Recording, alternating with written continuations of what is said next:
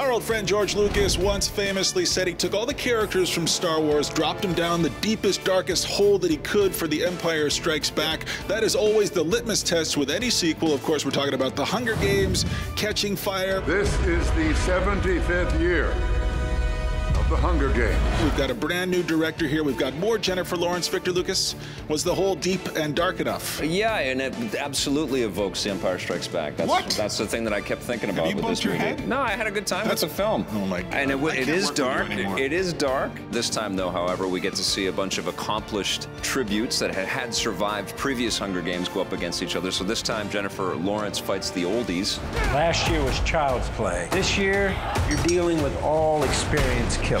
You know, the main problem with the movie, and I think this is going to be the thing with the series as it continues, is that there is a repetition to the way that everything plays out. It felt like we had seen big chunks of this previously. Because it's the same movie. I mean a big chunk of it can't argue with that. movie. I mean, the whole thing, even the way that it's structured leading up to this big moment in the arena once again, everything is exactly the same. And that's my big problem with this, is the incredible lack of imagination. We don't go anywhere new. We don't really learn anything new. I think these games are going to be different. It just feels like young adult fiction, which is exactly what this is. You know, they're on this island where the most terrible things they can think that can happen to the contestants are lightning comes out of the sky, monkeys come out of the woods, it might rain blood. I mean, it just seems like, did anybody even try to think of anything cool? I mean, this is a completely fictional world where anything can happen, and these are the worst things you can come up with? Would you like to be in a real war? I think that this movie was much more engaging than something like Twilight or even a lot of the Harry Potter films for me. I mean, I fell asleep in a lot of that stuff, but this thing, I like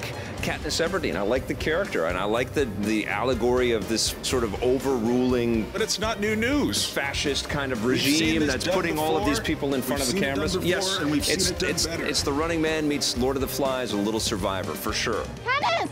I get to say goodbye. Katniss! But I liked watching this tale unfold, and I like all of the hammy acting and the characters. I think every actor actually does a bit of a better job this time around. I'm starting to understand. You are a 14-year-old girl inside. I am. Now it makes sense. And the special effects were much better this time around. I was asleep for this whole thing. I know. film. Listen, this isn't for me. Yeah. And I was really sure it wasn't for you, but well, boy, was I wrong once again. I like the this first is for movie. Vic. This is not for me. This is the same as the first movie. If you were marginally interested in the first movie, you don't even need to see this one. Absolutely. If you like the first movie, I think you're going to dig this. From now on, your job is to be a distraction, so people forget what the real problems are. Jennifer Lawrence is such a terrific actor that she elevates the material. My friend. I do not understand your appetites at all. I dig this. I enjoyed the first film, and the second movie is the same movie, but it's better made. We're supposed to be critics, you know that. Yeah. That's how it works. What are you going to score this? I enjoyed it. I'm going to give it a 7.5. What are you giving it? Ugh, Come on. 4.